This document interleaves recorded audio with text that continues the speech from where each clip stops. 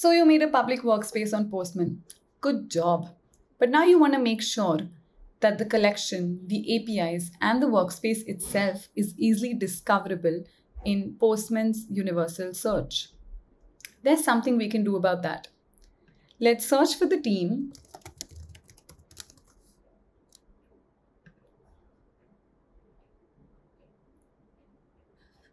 And here you see a listing of all the collections, APIs, and the workspaces that the team has created. What I want to do is add some summary to the Wild Rides API along with some categories. Why? Because it says right here, use categories to help people find your APIs. So let's go ahead and edit the listing.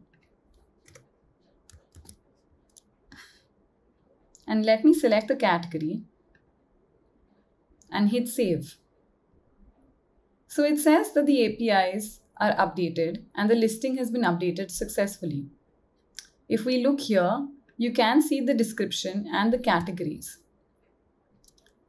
But let's make sure that this is reflected in the search.